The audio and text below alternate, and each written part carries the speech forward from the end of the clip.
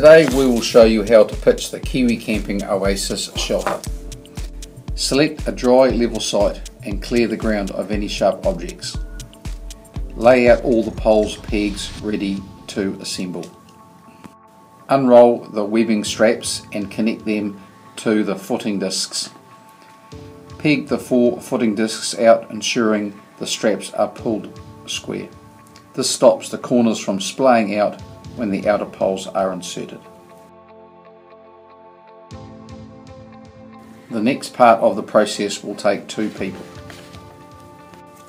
Take one of the steel roof poles and insert it into the cross-shaped knuckle. Make sure it clips into the slot under the knuckle.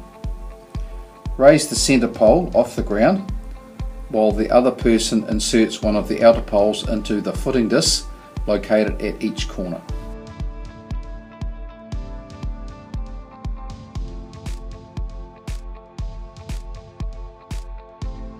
Lay the cover over the frame and pin out each corner to the footing disc.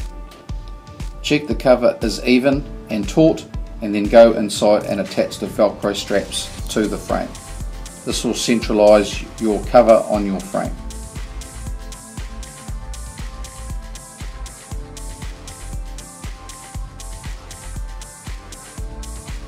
It is important to rope out the guy ropes on all sides to hold the shelter in place. Please check the rope tension is even all the way around.